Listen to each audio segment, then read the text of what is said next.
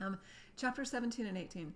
Chapter 17 talks about disorders, and we've been waiting all semester to talk about disorders because for some people, personality is the study and psychology is the study of disorders. But hopefully you'll understand now that really there's a lot to understand and there's a lot to think about with respect to normative development, and that's what we've been doing. But having said that, chapter 17 is all about psychological disorders and also the health implications for psychological for personality variables. So how those things can affect and particularly negatively impact your health. The personality disorders, you don't need to get too deep in the weeds on all of the symptoms and that. If you know the main sort of types, schizotypal, narcissistic, borderline, avoidant, obsessive compulsive, if you just know sort of the general differences between those, that's probably all the detail that you're going to need for the final exam. Feel free to get as deep into it as you would like if that's something that interests you. The other thing is don't fall for what your author I think calls medical student syndrome. You will see things in all of these descriptions that you have and the people around you have and people that you've known in your past have. Don't diagnose yourself and don't diagnose everybody.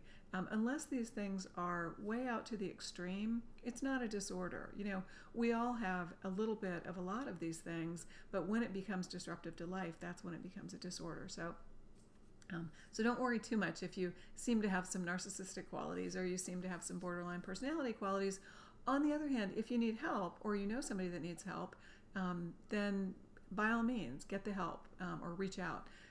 If you're a Wake Tech student, if you Google Wake Tech and wellness services, there are counseling services that are available to students. And so I would encourage you, if you or anybody you know needs those kinds of services, reach out and get in touch with those people. They can really be helpful to you, and it's part of your tuition. So if you need more information about that, let me know, but they're on the web. Just Google Wake Tech and wellness services.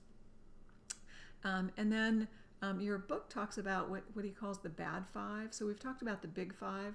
Don't get confused at the very end of the semester between the big five and the bad five. The big five are the really big five, and that's something we've been talking about all semester long. So that's something. And then also, I think it's really interesting with regard to health in the second part of this chapter. It turns out, based on research, that type A personality does not have the kinds of health implications that we thought it did. But chronic hostility does. And so I've got a hostility test or an anger test for you to take this week, just so that you can think about it. It doesn't necessarily mean that I took it and I was a little bit confused